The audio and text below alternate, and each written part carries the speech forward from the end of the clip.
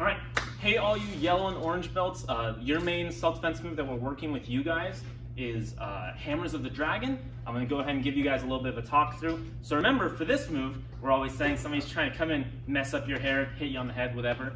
So we don't want that to happen. So you're gonna go step in, double up, double rising block one to block both of their hands. From there, you're gonna go down, hit them right in the collarbone with both your arms, go double down, hitting with the hammer fist, hence the name Hammers of the Dragon. It's all hammer fist.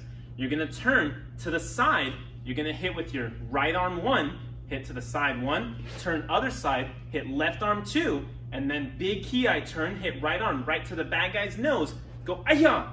Last move right to the nose and standing up tall, okay? So that's all of Hammers of the Dragon. That's it slow, and here's it fast, all right? So it's 1, 2, 3, 4, ayah! And standing up tall. Good luck all you yellow and orange belts, you guys are doing so awesome, and that's your main self-defense move.